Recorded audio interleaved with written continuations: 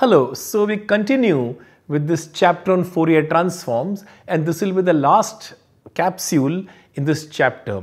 Here we shall discuss a remarkable formula discovered by the great Indian mathematician Srinivasa Ramanujan. A few words about Ramanujan. You know that a movie has been made, a biopic on Ramanujan, and I hope you have seen this, and if you haven't seen it already, I urge you to see it. It's a very well made movie, and the movie itself is based on a book written in 1991 by Robert Knigle, the man who knew infinity, life and genius of Ramanujan.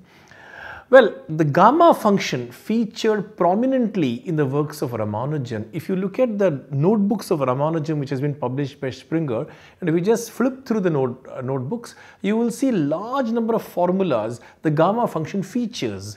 One of these formulas concerns the Fourier transform, and that's a formula that is displayed in this slide. It is a Fourier transform or the absolute value square or the gamma function restricted to vertical lines in the right half plane. And this formula appeared in 1915 in the Messenger of Mathematics, and this was cited by G.H. Hardy in his collected papers, volume 7, and you can look at page 98 and following. The formula of Ramanujan, as Ramanujan proves it, is quite tricky, and we shall offer a transparent proof of this based on the principles that we have studied so far. Now, in the next few slides, we'll get to the proof of the Ramanujan's formula. So, what is the Ramanujan's formula? Look at the slide. Integral minus infinity to infinity mod gamma a plus it the whole squared exponential of minus it chi dt. That's a Fourier transform. What is this Fourier transform can be obtained in closed form, namely square root of pi gamma a plus half hyperbolic cos to the power minus 2a chi by 2. A is real and a is positive. Well, it's significant that a is positive because you look at the thing on the right hand side. The hyperbolic cosine grows exponentially fast, so cos to the power minus 2a decays exponentially fast. And if a were negative, that is no longer true. So it is essential here that a should be positive. So let's look at the proof of the Ramanujan's formula, but before we plunge into the proof of the formula, we must make a few observations. Let us look at this function t maps to mod gamma a plus it the whole squared as a function of the real variable t. Now, this function decays very rapidly, so rapidly that this function is in L1. In fact, it's much better, it decays exponentially fast. And because it's in L1, we can compute the Fourier transform using the formula for the Fourier transform. So, before you take this up, let us recall the Stirling's approximation formula. N factorial is approximately n to the power n into e to the power minus n into square root of 2n pi for large values of n. Now, this formula was given by James Stirling way back in 1730 in his Methodist differential. It's almost 300 years ago. This formula is unarguably the most remarkable formulas in classical analysis. We are talking about a time when analysis has not developed the way it has developed today. Today you know a lot of analysis, but analysis was in the very nascent stages of development. It is difficult to imagine how Stirling would have hit upon this right hand side, n to the power n into e to the power minus n into square root of 2 pi n. What will be the analog for the Stirling's approximation formula when n is not a natural number, when n is a positive real variable? Well, remember that n factorial is gamma n plus 1. So, the Stirling's approximation formula reads gamma n plus 1 is n to the power n into e to the power minus n into square root of 2n pi. Simply replace n by x. What do we get? Gamma x plus 1 approximately equal to x to the power x into e to the power minus x into square root of 2 pi x, where as x goes to infinity. This is an asymptotic formula, and this also holds. Numerous proofs are known for this, but we will need an analog of this Stirling's approximation formula not for real x but for complex values of x. What value of x am I going to take? A plus it minus 1. A plus it minus 1, that's the value of x that we are going to work with. So now let us look at this formula in the complex domain. So in the complex domain, we are going to assume that z lies in a certain sector, arc z less than pi minus delta. Remember, capital A, when I use capital A for the argument, it is a principal argument. The value of the argument between minus pi and pi. So what you do is that you take the complex plane, you take the negative real axis and cut out a small sector with opening angle 2 delta.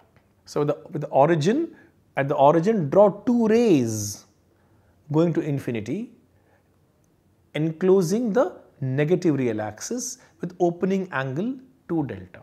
So the argument of z, the principal argument of z varies between minus pi plus delta to pi minus delta. So in that sector we are going to work, and this delta is going to be fixed for the rest of the discussion, and this sector is going to be denoted by r subscript delta. R delta is this sector, and the value of z is going to be very large. Modulus of z is going to be much bigger than 1. Now what is z to the power z plus half? Remember, there is x to the power x and root x, so x to the power x plus half, so we should replace it by z to the power z plus half.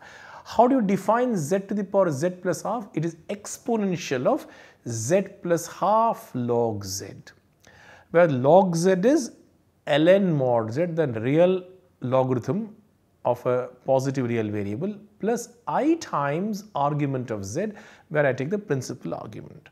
So this is the way you define this piece, z to the power z plus half.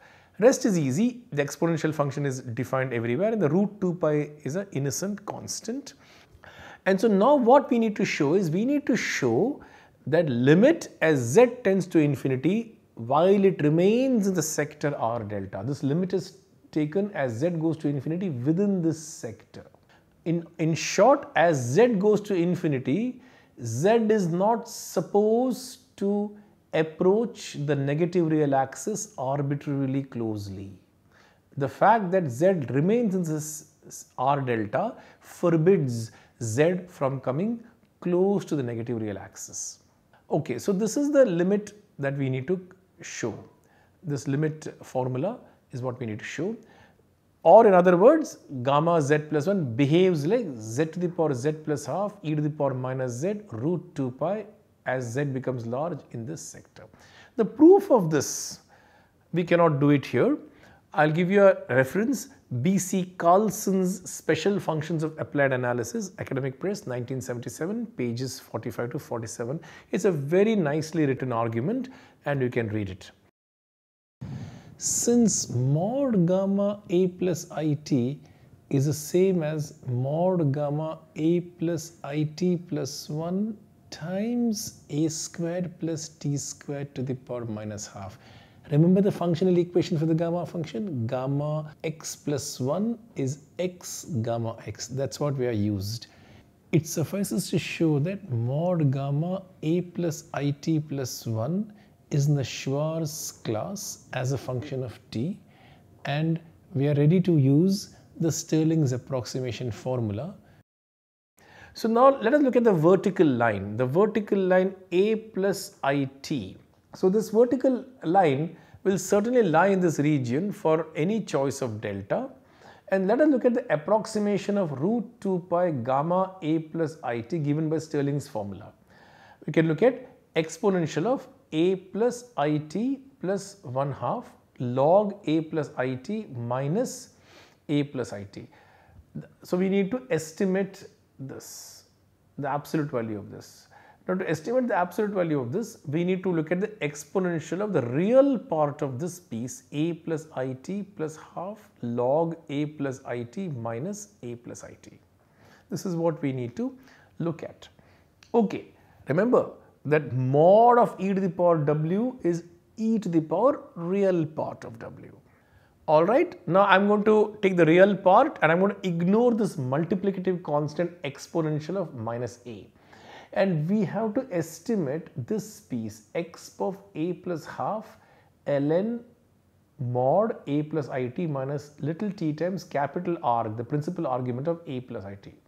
So we have got to multiply several things. We have to multiply these two complex numbers and then take the real part, and this it goes away when I take the real part, and e to the power minus a is an innocent constant, so all these can be ignored, and when I write this out I get exactly exponential of a plus half ln of a plus it. How does that behave? That behaves like t to the power a times another factor which remains bounded.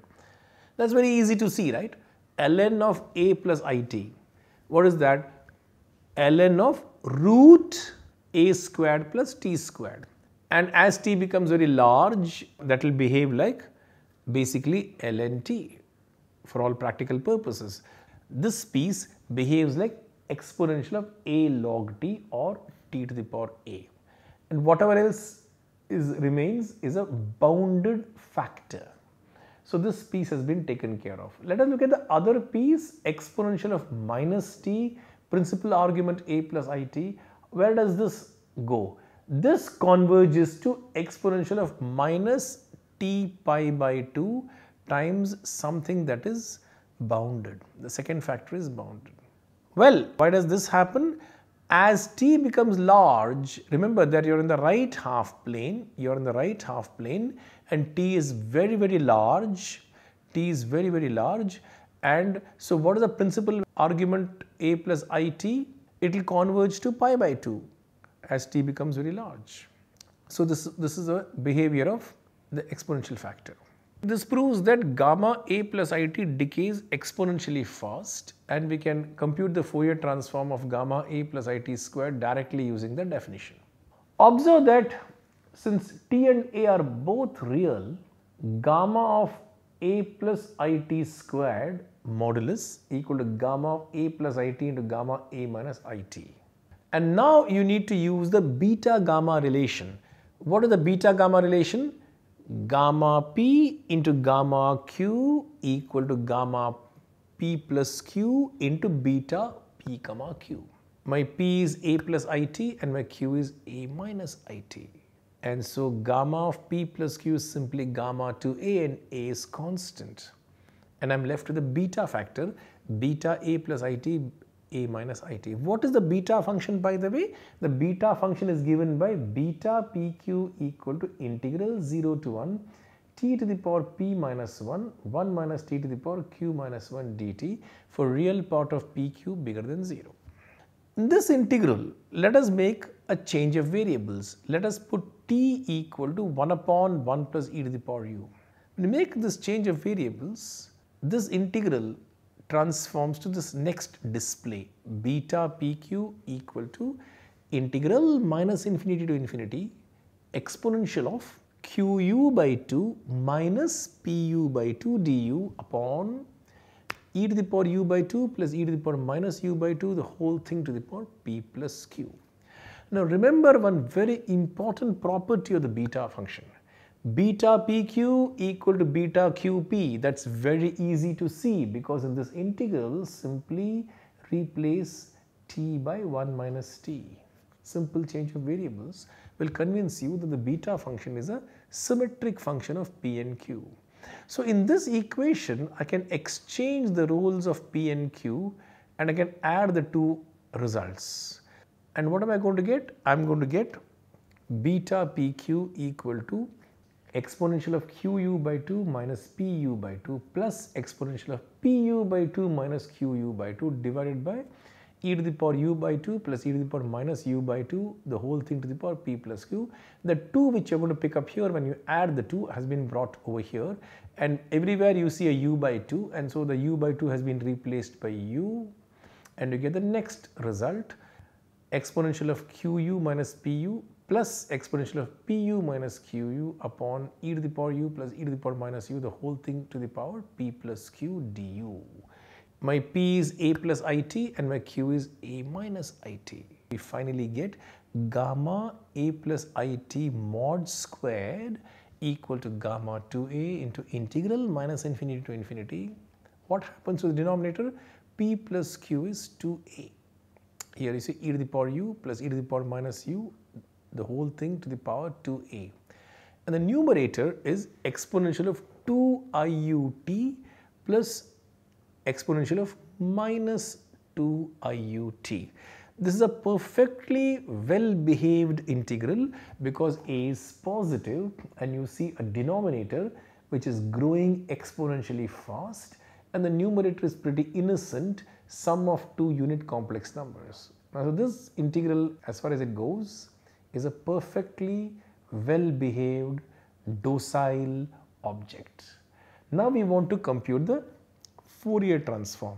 You multiply by e to the power minus it chi, and we must integrate with respect to t. Remember that this gamma function decays exponentially fast. So there is no problem in taking its Fourier transform directly using the integral. So multiply by e to the power minus it chi both sides, take the e to the power minus it chi under the integral and just combine the exponentials into one exponential, and then let us write the integral. So what do we get? The Fourier transform is what? Gamma 2a integral minus infinity to infinity dt. What is the inner integral? Integral minus infinity to infinity. The denominator, you got the exponential factor e to the power u plus e to the power minus u, the whole thing to the power 2a. This grows very fast. And the numerator e to the power it times 2u minus chi plus e to the power minus it times 2u plus chi du. It is very tempting to switch the order of integrals. So let us do that and see what happens. The t integral is done first and the u integral is done later, and the u integral is du by e to the power u plus e to the power minus u, the whole to the power 2a. Let us look at what is the t integral. Integral from minus infinity to infinity e to the power it into 2u minus chi plus e to the power minus it into 2u plus chi dt. Here we run into the same difficulty that we have encountered before. Namely, we have to deal with an oscillatory integral. This object here is definitely not in L1. It doesn't even decay. It remains, its absolute value is 1. And so this object is not going to be Lebesgue integrable. So how do you make sense out of this integral with respect to t? If you go back to the proof of the Fourier inversion theorem, you will see that the same situation happened there. You had an oscillatory integral exactly of the same kind. And how did we circumvent the problem? We circumvented the problem by resorting to what we have described as e to the power minus epsilon t squared trick. So that is the e to the power minus epsilon t squared trick, and you simply put in the e to the power minus epsilon t squared right here before switching the integrals. And then once you put this e to the power minus epsilon t squared, then you are allowed to switch the integrals. So that's exactly what we need to do. We need to introduce this e to the power minus epsilon t squared inside. Don't switch the order of integration. Before doing so, introduce this e to the power minus epsilon t squared and then switch. You safely switch the order of integration. The limit is outside as epsilon goes to 0, gamma 2a, and I've done the switch. My integral minus infinity to infinity du upon e to the power u plus e to the power minus u, the whole thing to the power 2a, integral minus infinity to infinity e to the power it into 2u minus chi minus epsilon t squared plus e to the power minus it into 2u plus chi minus epsilon t squared dt. Here you see a sum of two integrals, each of which is a Fourier transform of a Gaussian. We are looking at the Fourier transform of e to the power minus epsilon t squared. The Fourier transform is evaluated at 2u minus chi. What is the Fourier transform of the Gaussian? You need to go back to the early parts of this chapter and you know the formula. There's a root pi by root epsilon will come out as a constant factor. It is another Gaussian, x puff minus 2u minus chi the whole squared upon 4 epsilon. In the other one, obviously it's going to be x puff minus 2u plus chi squared upon 4 epsilon. So that's what you're going to get. And how convenient, I'm going to now put 2u minus chi equal to root 4 epsilon zeta. So what will happen? You will just get e to the power minus zeta squared. the du will become 2 root epsilon d zeta. The root epsilon will cancel out. Okay, so you perform this simple change of variables. For here it is 2u minus chi equal to root 4 epsilon zeta. Here it is going to be 2u plus chi equal to root 4 epsilon zeta. The root epsilon will cancel out. And then you take the limit inside the integral. The dominated convergence theorem will allow you to do that. And you're going to get what you want. Namely, you're going to get this e to the power chi by 2 plus e to the power minus chi by 2 raised to the power minus 2a. When you compute the remaining integral, e to the power minus zeta squared d zeta is going to be root pi. The root pi and the root pi combine to give you a pi. But what is this object here? We see the hyperbolic cosine appearing here. So I've written this in terms of the hyperbolic cosine, and there's a 2 to the power 2a that will have to be adjusted, and that's how you get this 2 to the power 1 minus 2a pi gamma 2a hyperbolic cosine to the power minus 2a chi by 2. But you will argue that this is not the Ramanujan formula that we advertised. How do we get the one that we have advertised? You need to write this gamma 2a in terms of gamma a and gamma a plus half. To do that, we need to recall the famous duplication formula of Legendre, which goes back to 1809. What is the duplication formula? It is here, staring at you at the bottom of the slide. Root pi gamma 2a equal to 2 to the power 2a minus 1 gamma a plus half. So once you use this to get rid of the gamma 2a and replace it by gamma a into gamma a plus half, and you will get the Ramanujan formula as advertised in the theorem. That completes the proof of the formula of Ramanujan for the Fourier transform of the absolute value of the gamma function restricted to a vertical line in the right half plane. So a reference for this is the paper by G.K. Srinivasan and Debraj Chakravarti on a remarkable formula of Ramanujan, Archiv der Mathematik, volume 99, page 125 to 135, which appeared in 2012. You can use the same ideas for a multidimensional setup, and you can prove a variety of integrals of this form, and these integrals are known as the integrals of Mellin-Barnes type. Integrals of Mellin-Barnes type were used by Hecke in certain problems in automorphic forms and number theory. They were used by Voronoi in analytic number theory, and so I call them Mellin-Barnes Hecke type integrals. And for a more detailed account of how to compute the integrals of Mellin-Barnes Hecke type, you may consult my paper which appeared in Expositions Mathematicae in 2013. Okay, so now before closing, let us look at the duplication formula. I'd like to share with you some thoughts on the duplication formula. First of all, how do you prove the duplication formula? Let us start with the beta function, beta pp. What is it? Put it in the definition, 0 to 1 t to the power p minus 1, 1 minus t to the power p minus 1 dt. Well, both the factors have exponent p minus 1. Combine the two, put t equal to sine squared theta. Put t equal to sine squared theta, and then you're going to get a sine theta cos theta to the power 2p minus 2. Now, immediately we must appeal to the double angle formula. Of course, dt will give you a 2 sine theta cos theta. That's how you get a 2 sine to the power 2 pi minus 1 theta cos to the power 2p minus 1 theta d theta, 0 to pi by 2. Use the double angle formula. I need to introduce a 2 to the power 2p minus 1. So that's how I get beta pp is 2 to the power 1 minus 2p integral 0 to pi by 2 2 sine theta cos theta to the power 2p minus 1 into 2 d theta. Okay. Now we put 2 theta equal to phi. So 2 d theta will become d phi, and this becomes sine to the power 2p minus 1 phi d phi. But now this integral is from 0 to pi. Remember that the sine function is symmetrical about pi by 2. So the sine function takes it starts from 0, it ascends to pi by 2, and from pi by 2 it descends to 0. And so the integral from 0 to pi by 2 and the integral from pi by 2 to pi will be exactly the same. So it is twice the integral from 0 to pi by 2 sine to the power 2p minus 1 phi. So now there is no cos term, there is cos to the power 0, but cos to the power 0 has been written 2 times half minus 1.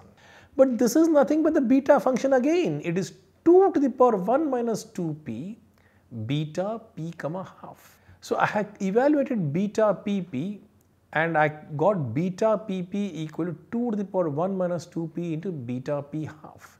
Now use the beta gamma relation. Use the beta gamma relation and write everything in terms of the gamma function, and this is what you get.